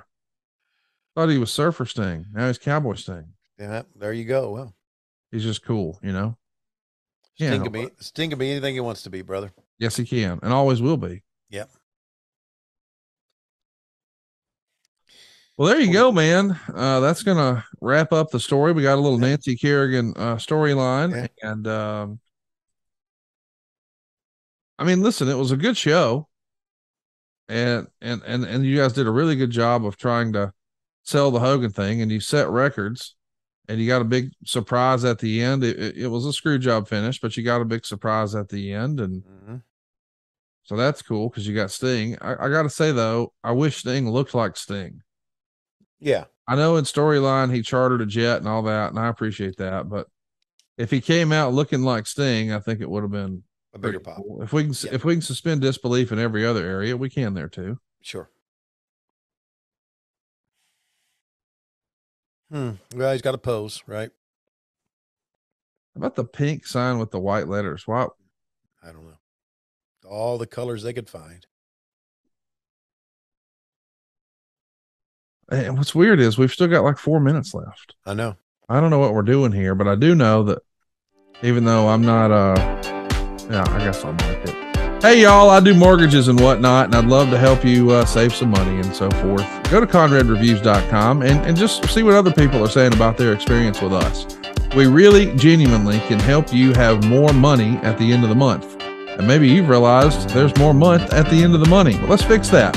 How's this for starters? Skip your next 2 house payments. That's right. You don't have to make your August, or I guess you made your August now. You don't have to make your September or your October payment. You're done until November 1st. And come November, here's something to be thankful for, a cheaper monthly payment. Here's what we're going to do. We're going to take your 30-year loan and cut it in half. I know what you're thinking. Well, how are you going to do that? That's going to make my payment go higher. Yeah. But if we get rid of all your other debt, you You see, you've got credit card debt right now. I just know it. And you're probably stuck making that minimum payment. You probably also know that rate's way too high. What is it? 18, 28%? Probably 24. Well, the interest you pay on your credit card is not tax deductible, but the interest you pay on your house is. So if you know I can get you a better rate, you know I can get you a better tax deduction, you know I can get you a cheaper monthly payment, you know I can help you skip your next 2 payments. But most importantly, you can pay your house off faster. And that might not be on your radar right now, but I want you to think about this. How old are you going to be when you pay your house off? Don't you think it's weird that you don't know the answer to that? I bet you know how many car payments you have left. I bet you know how much you owe on your credit cards. We just get used to living without that money because it's just drafted out of our bank account. The word mortgage is actually Latin for pledge until death. It was designed by bankers to keep you giving them 29% of your gross monthly income forever. That's not the American dream. The American dream is to own your house free and clear. And if that's not on your radar, let's make it a goal and let's make it happen together. And by the way, at savewithconrad.com, we don't say no, we say not yet, but here's how.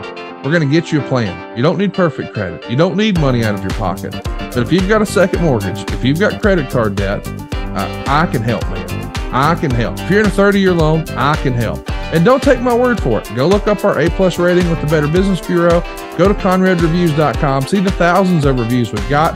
Our average score is 4.72. Are there a couple bad ones in there? Sure, we don't get it right every time, but we're averaging 4.72. It's overwhelmingly positive reviews. Go see for yourself. ConradReviews.com. Find out how much money you can save for free at SaveWithConrad.com. NMLS number 65084, equal housing lender. And man, they're still going. This was a poorly timed show here, Tony. Yeah, a lot of them are. You see, they're still filing out, and we still got about 2 minutes to go in the show. So we're going to fill here. And it was a dastardly act perpetrated, obviously, by Nature Boy Ric Flair earlier in the night to send Hulk Hogan. See, now that's what happens with the media. And you're one of those people that say things out of text. You're going to make the whole world think that Ric Flair had something to do with this. You don't have proof. I don't have proof. Nobody's got proof. So you can't make these kind of statements. I am going right now to tell Ric Flair exactly what you said. By the way, this show got a 7.7 share. So think about that. You know, if there's 100 people watching TV, 7.7 of them are watching this. Isn't that remarkable? Yeah. Like, I mean, in 94, cable's massive. Everybody, not everybody. Yeah. Most folks have, you know, cable or satellite, and there's literally over 100 choices. Right. And folks are still piling in to see Hulk Hogan and Ric Flair after all these years. Yeah. How about that? Well, It's Tony, amazing. I say we just give us a mercy killing. Okay. All right. Amazon, stop. What's happening behind you there? Is that Lois? That's Siri. Amazon, stop. Bitch. Tony, right now it looks like it's about that time. Hulk Hogan is down. Hulk Hogan is down. Flair's on top of the turnbuckle. Rolling in with the pipe is Brother Brute Arn, the mystery Nancy Kerrigan, and he hits Hulk Hogan in the head. They prop Hulk Hogan up, and 11 kernels of corn fall out his ass.